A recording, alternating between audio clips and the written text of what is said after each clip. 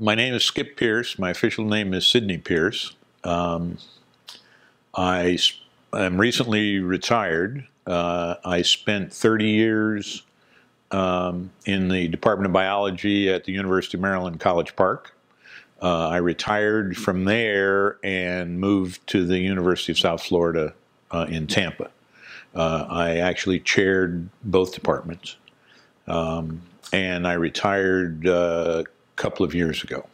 Although I still have a much smaller but a research program going. I first came to the MBL. I don't actually know the exact year, but it was 67, 68-ish, something like that, as a graduate student, where I took the ecology course, which at the time was run by Larry Slobodkin from Stony Brook and his Priestley group, which I must say turned me off from ecology forever, and I went on to other things. But nevertheless, I kept coming back to the MBL. I was an instructor in the old invertebrate zoology course here under two directors, Bob Josephson, who unfortunately recently died, and then Mike Greenberg. And that was the last iteration of the invertebrate zoology course. It died after, I hope we didn't kill it, but nevertheless it died after the last time we did it.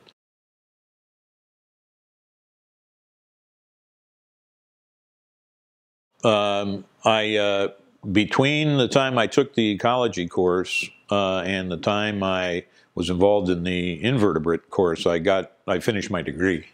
For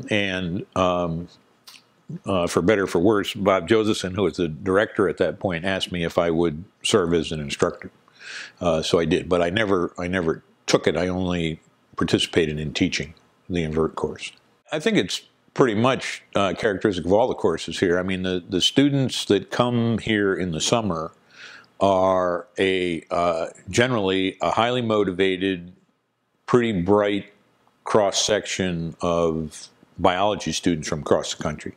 And we had, I don't know what, 30-ish, maybe 35, maybe 25 students in the course every summer. And we had faculty really from around the world. There were probably 10 of us that taught in the course.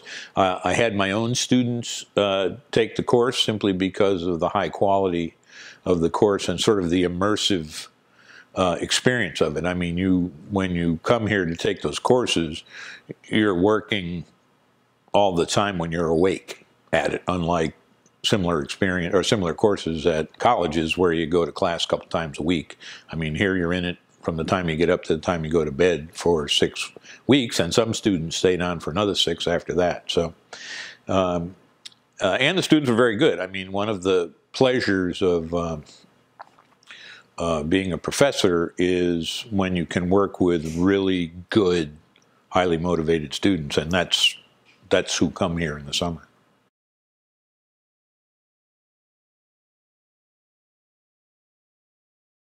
Well, at the time, actually what I was doing was fairly unique at the MBL, which is mostly set up for people who work on squid giant axons and people who work on embryology of sea urchins.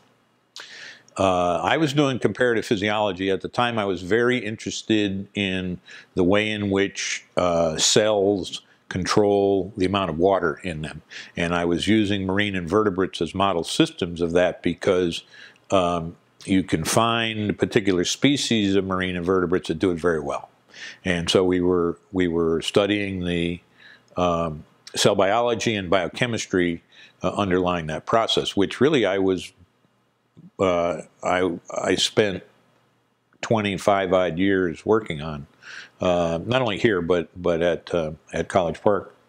But then I switched to the molecular biology of symbiosis, which was a complete change of field, which is sort of hard to do. But one of the organisms that lives up here has what's called a chloroplast symbiosis, and it's one of the only places in the world where you can get the animals.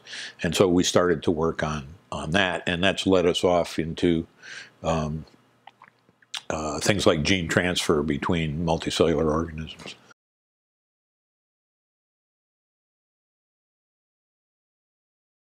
Actually, interestingly enough, it was a couple of students in the invertebrate course back in the day. The students used to have to do projects with particular faculty members.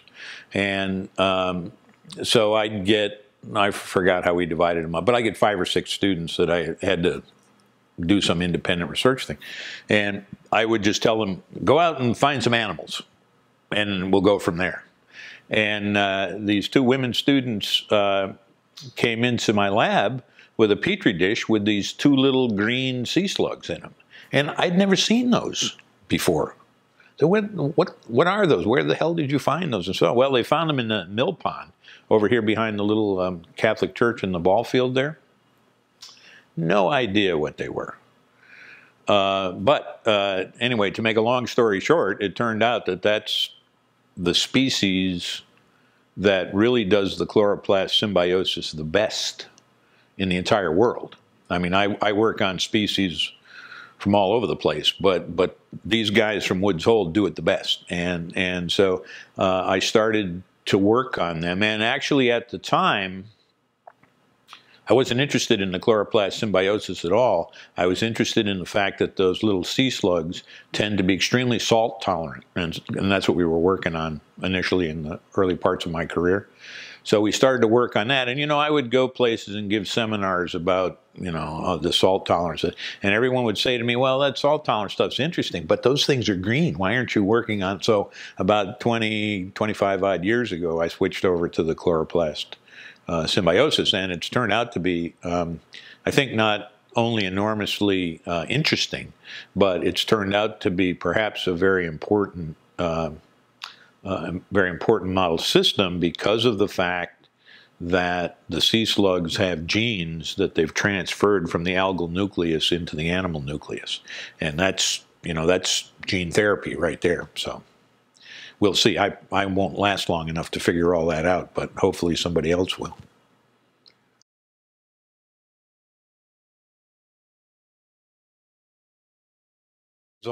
There's a whole number of species of slugs that do this thing, and they're all around the world. In fact, as I told you, I now live in Tampa, and most of the animals that, or most of the species that we work on now live in the Florida Keys or in the Caribbean. They eat particular species of algae. They're all herbivorous, and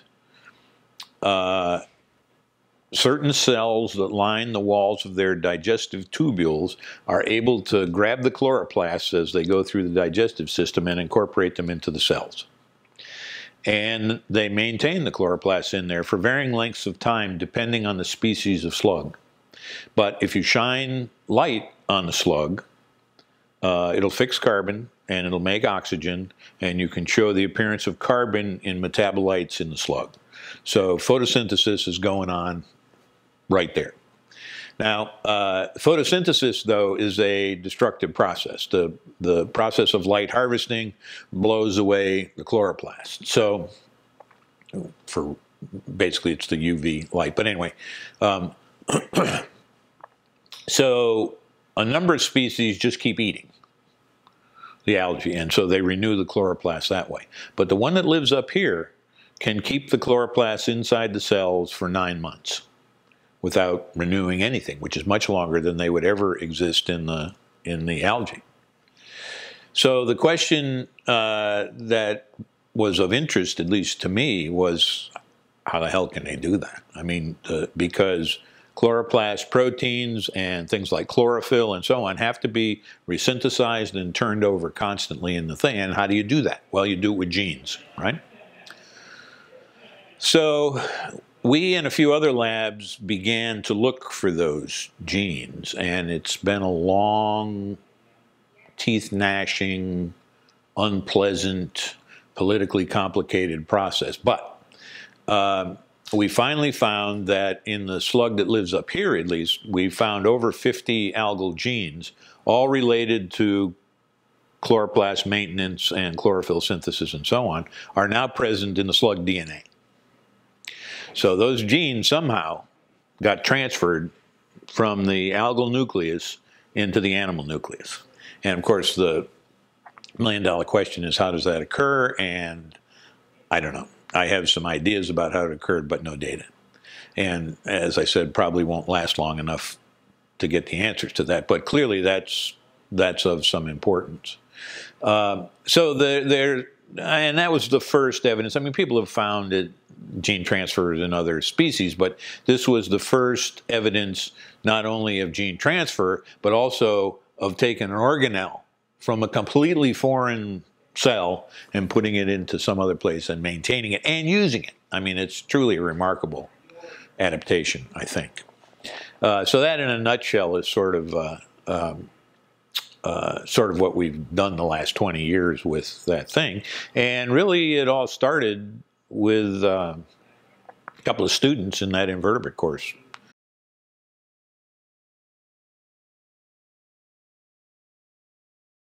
Really, the advantage to MBL is, of course, aside from the the intellectual horsepower that shows up here in the summer, is there was running seawater in the laboratories, which doesn't occur much anymore, sort of paradoxically. And I could get the animals.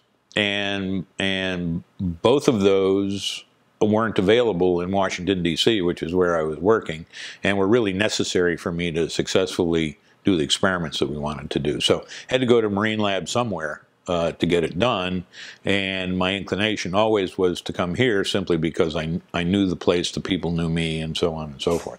And in the summer, very smart people come here to play tennis or go sailing or whatever the hell else they do beside stuff in the lab, and usually conversations that you have with those folks about research are worth having.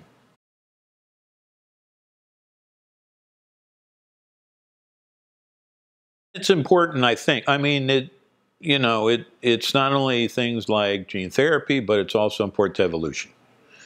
I mean, evolution, is supposed to be spontaneous mutation and things, but if you can take a gene that's already been sort of vetted by evolution and drop it into your nucleus and get it to function, save yourself a lot of time in an evolutionary sense. And so there's, and clearly it happens all the time. Most of the time it doesn't work. But every time you eat a hamburger, you're getting a mouthful of cow DNA, and if somehow that DNA can, and so on. So every time you get sick, you get a slab of DNA from somebody else. So we get foreign DNA into us all the time. Most times it doesn't work, but when it does work, it can sort of be instant evolution like that. So I think it's important from several points of view.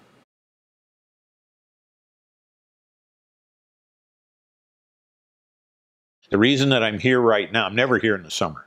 The reason that I'm here right now is because last weekend we had a class reunion. It was the 40th class reunion of the last time the invertebrate course was ever taught here. And unfortunately, those particular students weren't here, but we had 15 students of the 30 or so showed up to the reunion. And there's still 3 faculty members consuming oxygen, so we'll see. We probably won't be around for the 50th, but nevertheless. I still come back now, not so much to do research, but to use the library, which is really one of the finest biologically oriented library facilities in the world. So I come here to write. And also I come here to collect animals, which I then take back with me to Tampa to work on.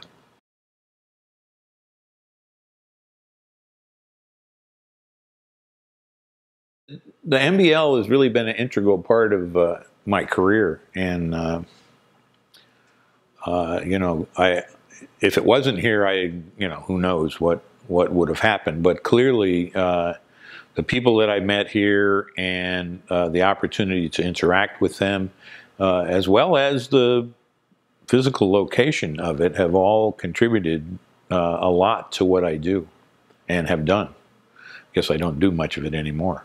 But